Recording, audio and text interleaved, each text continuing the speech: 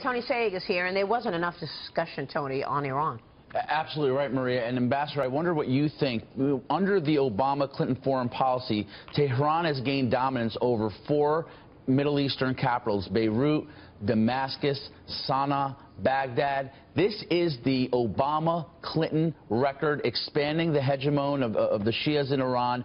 Why are we not talking about that more as a vulnerability? And as much as ISIS is critically important, we're almost subordinating that Iran conversation and not discussing it enough. Why do you think that's happening? Well, I think we need to focus more on it. You know, there's an urban legend out there that Hillary Clinton's going to be tougher than Obama in foreign policy. Her policy is Obama's policy. She is lashed to the mast of the Iran nuclear deal. She has never deviated one iota from it. And it's that's really given Iran the possibility of fulfilling their destiny as they see it in the Middle East. And to me, again, it goes to this basic question. For all of Donald Trump's foibles, is the sentence that America has to serve 4 years of Hillary Clinton, really, does the punishment fit the crime here?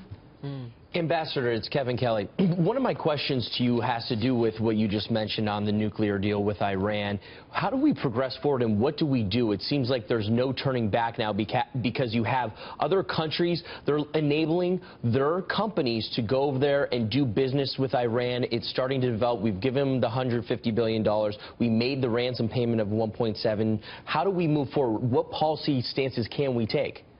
Well, I think if Trump is elected president, in his inaugural address, he should abrogate the Iran deal. It was a strategic debacle when it was agreed to, in part for the reasons you state, that Iran knew exactly if they could just entice European and American businesses into deals, they would hope they would never face pressure again. Right. But the fact is, Iran is on the road to nuclear weapons, and we have to act that way. It is a threat to Israel. It's a threat to our Arab friends in the region, and ultimately, given that Iran is still the central banker of international terrorism, if they decided to give nuclear weapons to terrorists, they wouldn't need ballistic missiles to deliver. This is deadly serious for us, and the Obama administration has punted away security in ways that are still hard to calculate. And that's incredible. I mean, and we know that Hillary Clinton hasn't gone there, right? We haven't heard a plan from Hillary Clinton. I want you to answer that real quick, but I got to get to this news overnight as well, Ambassador. 2 missiles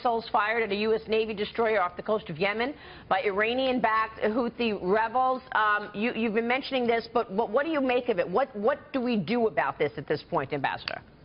Well, I think I don't think the Houthi rebels and their ally, the former president of Yemen, fired these missiles by accident. I think there are Iranian Revolutionary Guards Corps officers there with those missiles. I think this is Iran once again saying our behavior around the world is not changed by the nuclear deal. If you thought you could buy us off with that deal and we'd suddenly comport with your view of how we ought to behave, forget about it.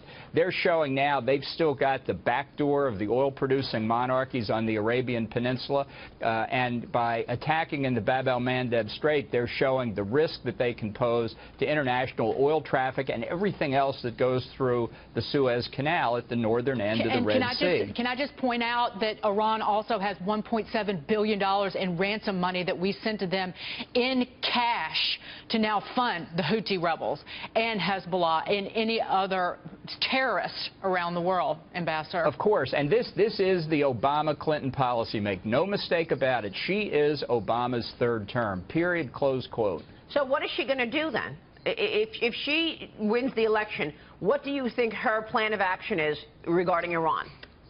I think she's going to continue to try and persuade them to be nice. I mean, I think that is the Obama strategy, and it's based on a view of America, which I believe she shares, that if we simply reduce our presence and our visibility and our demanding posture, that other countries will say, well, they no longer feel threatened and they'll behave nicely toward us. It is a disaster in the making. We've already seen it in the consequences over these last 8 years. It'll be 4 more years. Her policy is Obama's policy. Her efforts to distinguish herself are really trivial and at the margin. Yeah. And so I think if you like Obama, you'll like Hillary. I would have liked to hear more about that last night. I really would have. Yep. I agree. Let's hope for the third debate. Let's hope for the third debate. Ambassador, good to see you. Thanks so much for weighing in this morning. John Bolton there.